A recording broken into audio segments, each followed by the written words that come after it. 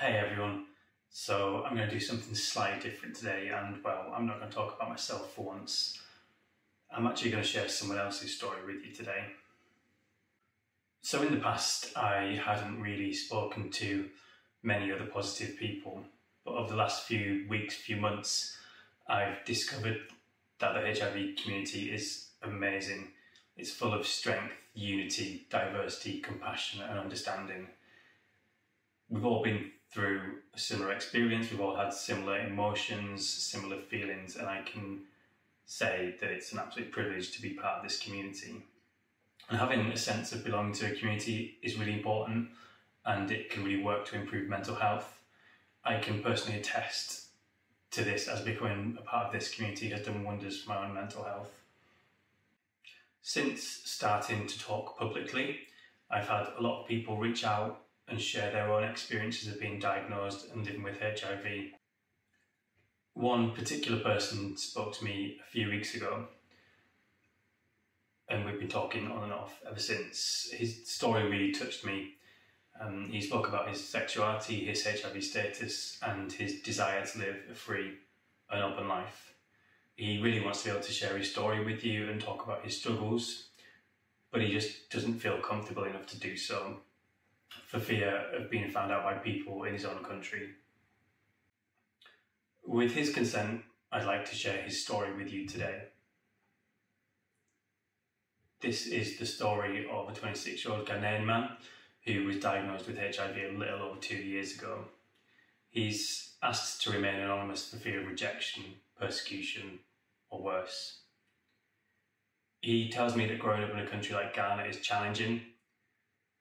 Although there's been some advancement in the country and a slight change in the mindset of the people, there is still a lot of work to do around the stigma associated with and the understanding of HIV, and likewise the acceptance of being gay.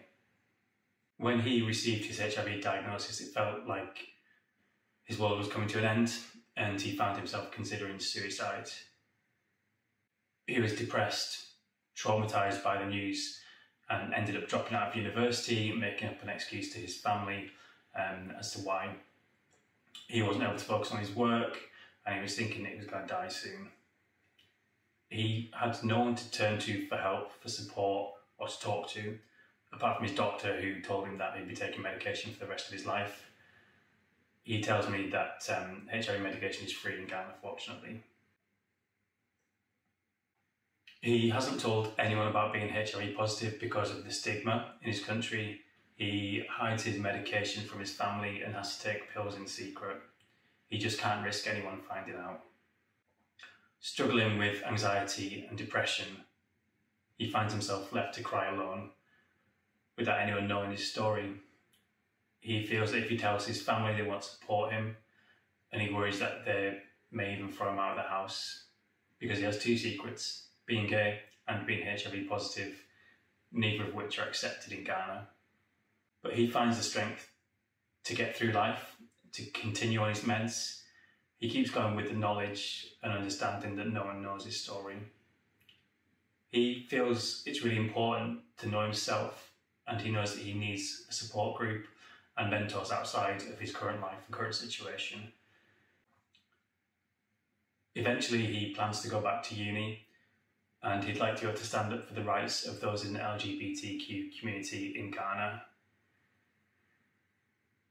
He has desires to become a public speaker and an advocate for HIV and LGBTQ rights, and he wants to fight so that people don't have to face the same struggles that he's had to endure.